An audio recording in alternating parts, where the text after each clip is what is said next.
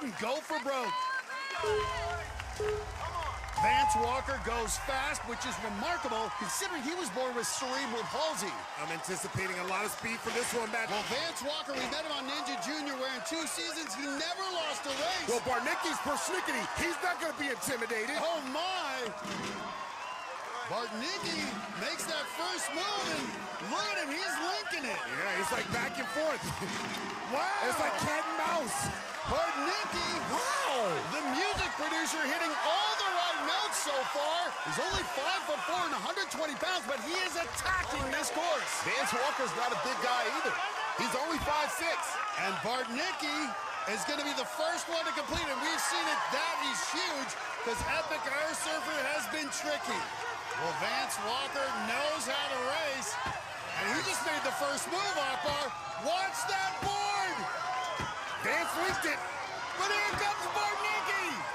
These two friends going right down to the wire. Who will be the first to dismount?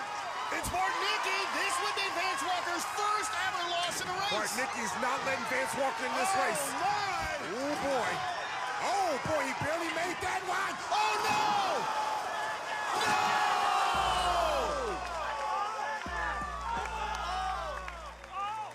Dual falls. Wow. Barthick was the first to finish Epic Air Surfer. Wow. He's moving on. This crowd is stunned. Vance had pulled ahead on Epic Air Surfer, but he hesitated on the dismount, and Ethan Barthick surged ahead. He could have taken his time, but he rushed it on the falling shells and couldn't make that final grab. Vance just needed to finish the obstacle, but he missed on the third shell. But this is my boy right here, and I'm so glad we went out the same obstacle, same way. It's perfect. But all is not lost for Vance Walker. Because of his fast pace, he's got a good chance of being one of our top 4 non-winners who'll compete in a runoff race for the final spots on stage 3.